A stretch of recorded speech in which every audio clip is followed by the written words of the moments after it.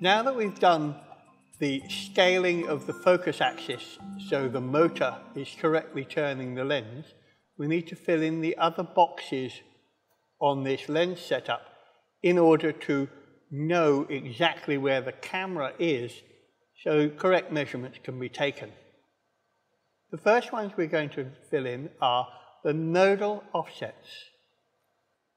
When you're in the cinema, sitting in your seat, your eyeball is at the nodal point of the camera.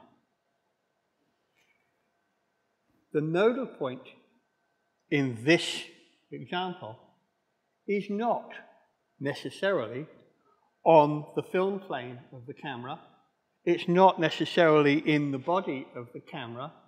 It's usually at the nodal point of the lens. This is the point where your eyeball sits in the cinema.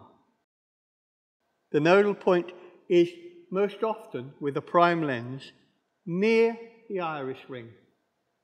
We don't know exactly where it is at the moment. We can prove later exactly where it is. Initially, we're going to guess that the nodal point is on the axis of the lens and somewhere near the iris ring.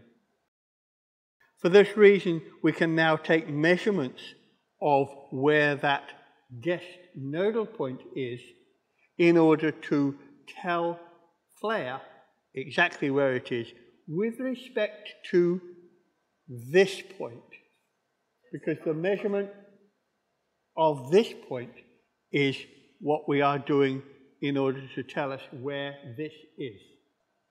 Because we are working here with a bolt standalone, our camera is top mounted.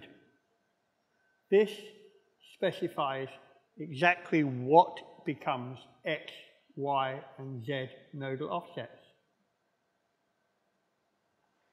With a top mounted camera, this is X, this is Z. If I had a Milo with a rear mounted camera, this would be X, that would be Z.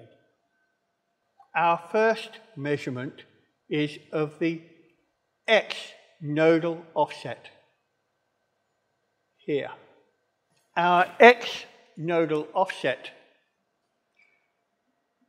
is this distance. It's the distance from this point on the knuckle down to the level of the lens.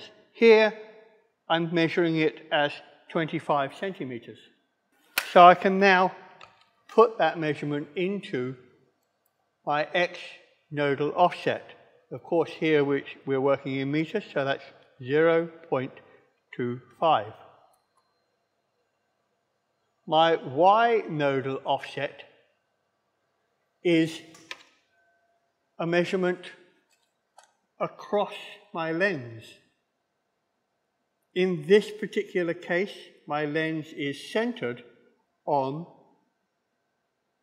the center of this axis because the camera has been centrally mounted. So my Y nodal offset is 0. And that is the figure I can put in here. My Z nodal offset, I'm looking at a point somewhere here. So I need to know the distance here to the center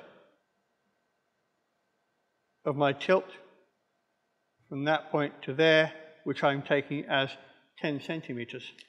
So I can put 0.1 meters there. So I've now put in my nodal offsets for this particular nodal point. This measurement is still a guess, but later I will prove exactly where it is. There are other measurements I need to take too. My measure offset is the distance from my measure hook to the film plane. My measure hook is the point I hang my tape measure on when I'm measuring a target. When I am measuring a target, I will put my tape measure on the measure hook there and measure. But I need to know where the measure hook is with respect to the film plane. In this case, the measure hook is on the film plane. So therefore, my measure offset is 0. The next thing I need to know is, where is my measure hook with respect to the center of the tilt? This will vary according to how I mount my camera. But here, I'm looking at 2.5 centimeters as being the measurement from my measure hook to the center of my tilt. Therefore, I can put this figure in my measure optical offset, 0.025. This set of measurements defines where my nodal point, where my measure hook, and the other factors involved are, in order to define for flare exactly where my camera is and take accurate measurements. I'm now going to save, apply. That is a completed lens setup. Now, in my setup menu, I have a lens setup, ARRI Ultra Prime 50mm. If I take that and save, apply, the customized focus information there is written into my focus, and my focus is set up. And when I measure my targets, I know exactly where my lens is and where my target point is. This has been a Mark Roberts motion control training video. Thank you for watching.